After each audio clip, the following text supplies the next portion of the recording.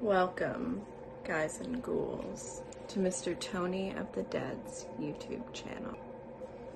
We hope you enjoy. Don't forget to like and subscribe, and find me, your dark succubusty of the internet, on Twitter.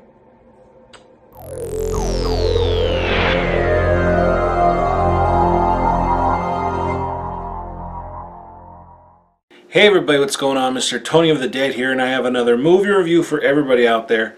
And this one's going to be on Mallrats. This is from Arrow Video USA, and it's directed by Kevin Smith. Mallrats is a story of T.S. and Brody, who both have recently been dumped by their girlfriends. So now they go to the local mall, and they are there, and they find out that T.S.'s ex-girlfriend is now the star of this dating show that is being run by her father. So now they spend the whole day at the mall trying to win their girlfriends back with the help of their friends Jay and Silent Bob. Movie came out in 1995, and it really holds up nowadays. It definitely holds up nowadays. Watching this brought me right back to, you know, when I first saw it. This is there's a couple versions on here. Disc 1 is the theatrical cut, which is the one I watched, and disc 2, it has the extended cut and TV cuts. And the TV cuts are, you know, always funny to watch because when they curse in them, they always put like the most ridiculous things that you know they would never say, or like you know, just like outrageous things and that make no sense. And you know, that's on here too. I did watch this a long time ago on a TV, and they showed a little bit in the like interviews about what they, you know, the TV cuts in that. Extended cut, I don't know if I ever saw it before or not. I don't think it did. I was actually blown away by how nice this does look.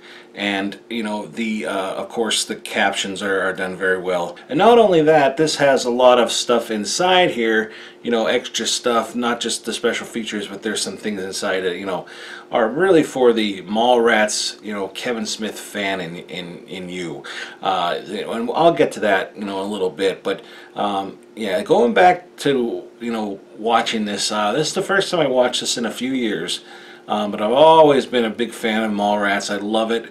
Even after all the years I haven't watched it, you know, I sat down and I was saying, you know, every word, you know, to certain parts. Sometimes the dialogue, it's a little too smart for me.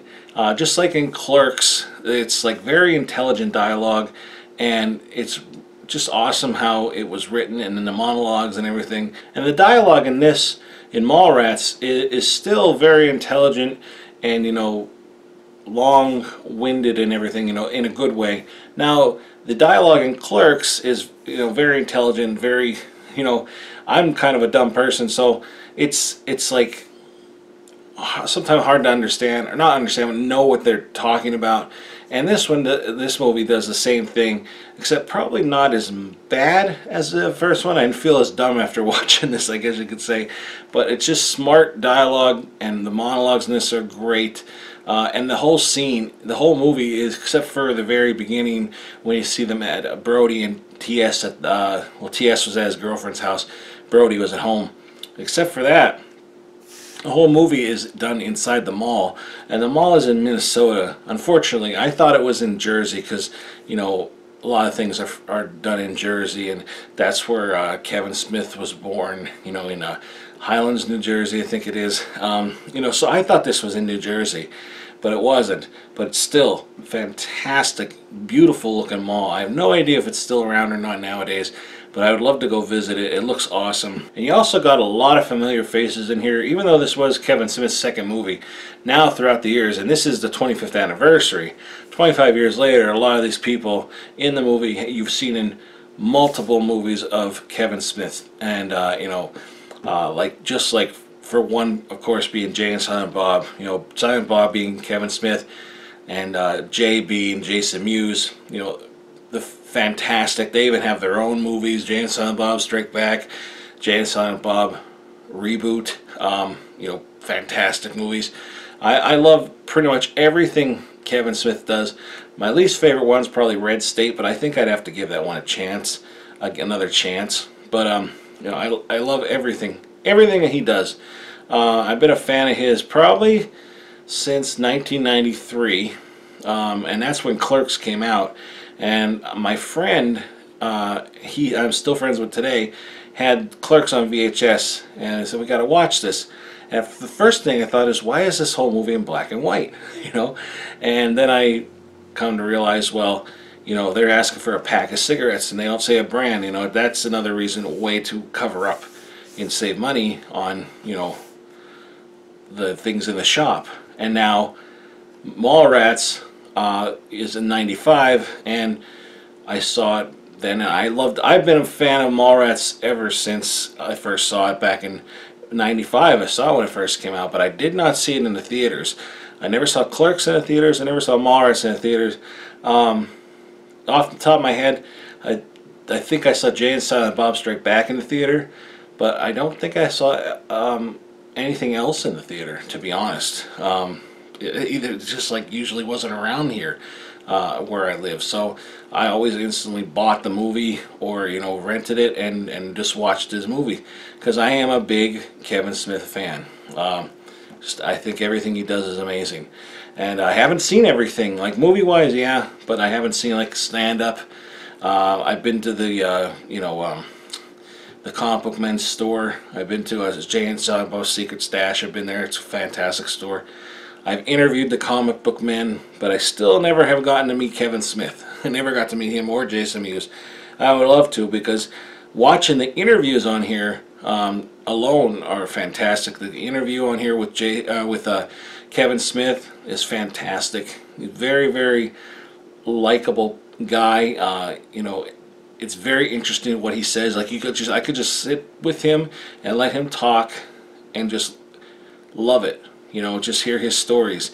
And then Jason Mewes has an interview in here as well, and his isn't as long of an interview as Kevin Smith's, but it's about him going on the set, you know, with having to go in Mallrats. He said he would actually do that again, like if they wanted to make him redo it or something, he would do it, because it was like one of the things that he loved doing the most out of all Kevin's movies. And the funny thing is, listening to Kevin Smith talking about this and that, it's funny how the process of hiring people for this was, because this went more, you know, more Hollywood. You know, Clerks was all him and his friends and that, and then this one, he wanted his friends in it, and the company was saying like, well, you know, maybe we shouldn't have, you know, Jay in this, because he's like, well, he's, you know, Jay and Silent Bob, and he's like, well, yeah, but he's not an actor, and you know, it's just your stoner friend. You know, we have other people in mind. And Jason Mewes actually went up against two other people for his part to play Jay, and the other people were Seth Green and Breckin Meyer, and they're the guys that created Robot Chicken. And I don't see anybody else playing the part of Jay, you know, at all. I can't see anybody else playing those two, Jay's part, and I can't see anybody else playing Silent Bob. It's their part, and that's it. Only them. You also have in here, you got Shannon Doherty, who was from 90210. She was just off of 90210, and she, you know, it was, you know, great to see her in this. Like, I was sort of a fan of 90210 back in the day, and they even make a little jab at her in this. The one guy, Ethan Suplee, is trying to look at the magic eye, and that's the one thing in this movie, magic eye. If anybody remembers those back in the day, they were like popular. They were awesome, to be honest, but he couldn't see this sailboat that everybody was seeing it, and people were walking up and going, oh, a sailboat. And he looked there and he goes, Brenda? She goes, Dick, you know, which is a nice little jab at, you know, 90210, which I think is hilarious. And then Joey Lauren Adams is in this, and she's been in a lot of them. Probably most memorable for Chasing Amy, which is another fantastic Kevin Smith movie, one of my favorites. And then Ben Affleck is in this as well. You know, you got Jeremy London in this, and then probably everybody's most likable character, probably this, is Jason Lee.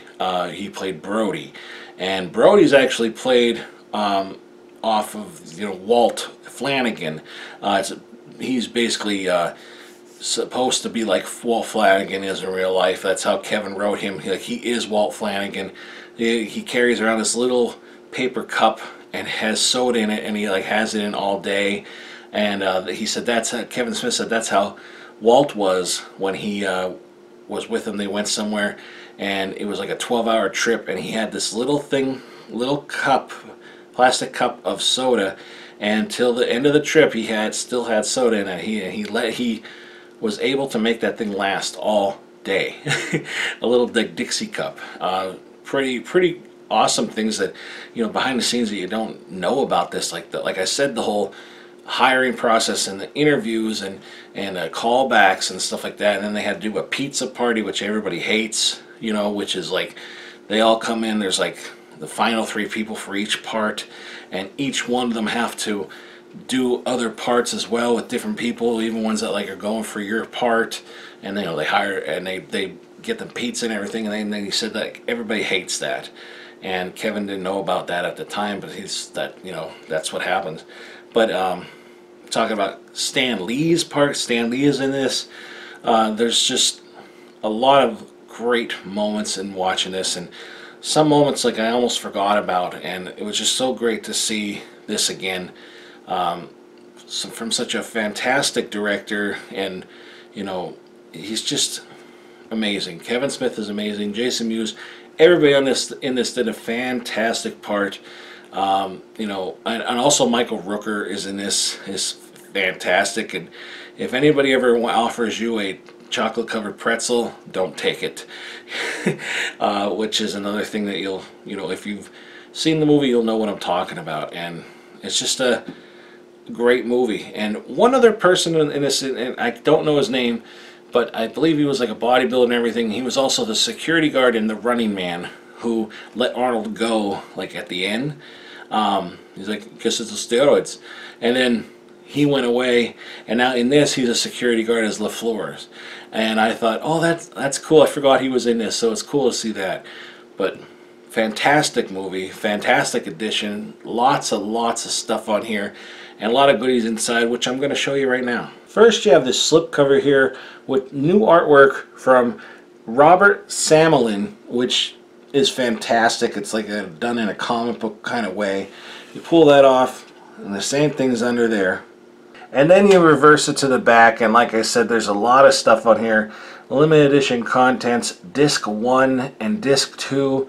Look at all that stuff in there. Interviews and you know, Easter eggs and all that kind of stuff. Lots and lots of stuff on here. Very excellent edition. And you open it up, and here you have that artwork on here, and then you reverse this, and you got the original artwork there, which is kind of like a comic book. You could see it's like a comic book in a way, you know.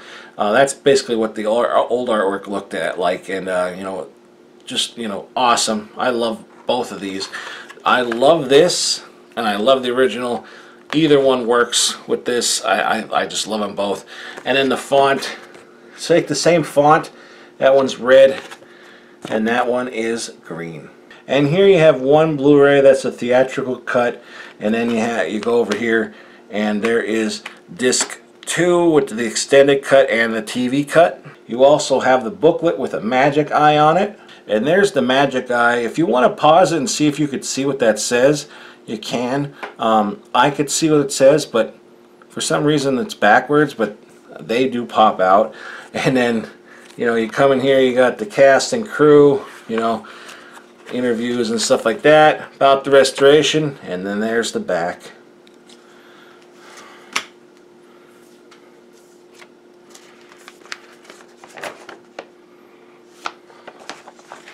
One, two, three.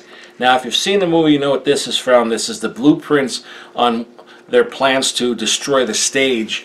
And here's the first part of it, where he's going to run and hit him with the sock full of quarters, and then they're going to, you know, party on the stage that's all broken. And then here's the other plant they had on the back of this, where he wants to fly across and pull the pin out and destroy the stage, and then they all party at the end. I really like this poster. I kind of wish it was like 2 of them, you know, because you have to, it's reversible. I guess, you know, like other ones it's reversible, but like this is 2 different images. It depends on what you want to put on there, but it is very cool that they have this in here. Gotta be honest, this is probably one of my favorite editions, if not my favorite edition that Arrow put out. And there is this option to play in the beginning with Kevin Smith introduction or without it. I highly suggest you play it with it. It's a long intro, but it's very cool. He's very, very humble to Arrow Video putting this out and getting it to be talked about one more time. And he loves Arrow Video, and he said that's not just, you know, like that. It was very funny how he said it. Even Jason Mewes said about how he's, you know, thankful Arrow put this out. Fantastic job Arrow did on this, I gotta say. I loved it. I loved the movie, and it made me, you know, go back and think about my youth for a while there, you know, and the malls and that. It's a shame that malls are disappearing, and maybe this will spark some interest in people and be like, you know what, I missed that too. Maybe we should try our best to keep the malls open and going. But yeah, thank you Kevin Smith for making this movie and everybody who was involved in it. You know, this was part of my childhood, and I love this edition, and this will be rewatchable for the next 25 years plus, and that's all I'm going to say. Love it, recommend it, it's fantastic, and that's it. So yeah, thanks everybody for watching. Give this video a thumbs up, hit the subscribe button, and follow me on any one of the social media links in the description box below. If you're interested in purchasing this, I'll put a link below for that as well. I'll also put a link below for the trailer, but like I say, proceed with caution. The trailer may contain spoilers. Well, that's it everybody. Thanks for watching. Talk to you later.